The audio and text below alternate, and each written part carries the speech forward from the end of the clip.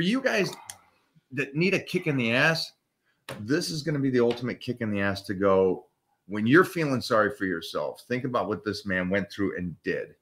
Go for it. Yeah. So I had prostate cancer, and I had it in all 13 cells in my system, but didn't know it. And I was 8 weeks out from him and my wife talking me into doing a bodybuilding show for some ungodly reason, which it's always like, I've always talked to him about it, but I figured, yeah, you know, that's a lot of work.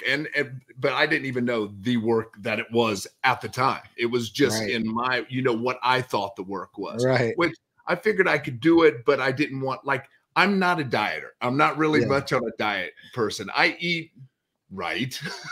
I eat kind of right, but I'm not a diet. And when you do that, and I'm the kind of person, of course, as you probably can tell, is when I go like 100%.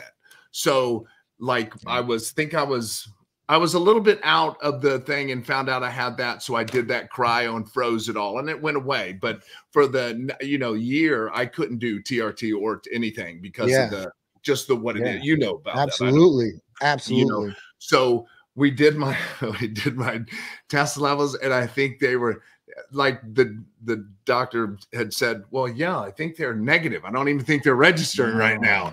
And to function like that and to know how I was functioning, you talk about a struggle to do anything. I mean, it was a struggle to open my eyes. It was a struggle to walk. It was, it was, you know, if I never, like, I'm okay if that never happens to me again. I bet. You know?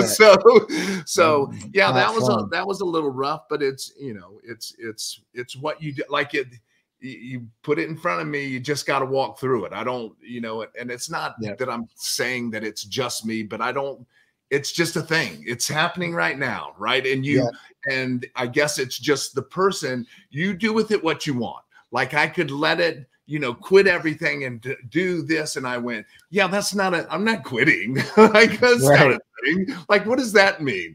You know, so you push through it and you get past it. And now I'm past it. I'm good. Everything's good. And, you know, and that's what happens when you push through and you do what you're supposed to do, you will always come out better on the other side. So, you know, but I agree. It was tough. Yeah, a little rough. Yeah, a little rough. Yeah. But I wanted you guys to hear that just because he didn't do it when he was in his 20s or 30s. He did that 3 years ago when he was 57 years old. Yeah. Still competed. And the point of competition is, like he said, it was something he did not foresee, and it was harder than he even assumed. But he still blasted it when he made the commitment. And all I think at the end of the day is when we say, is there a trick? Is there something? Yeah, it's you committing to yourself saying, I don't care. I'm going forward.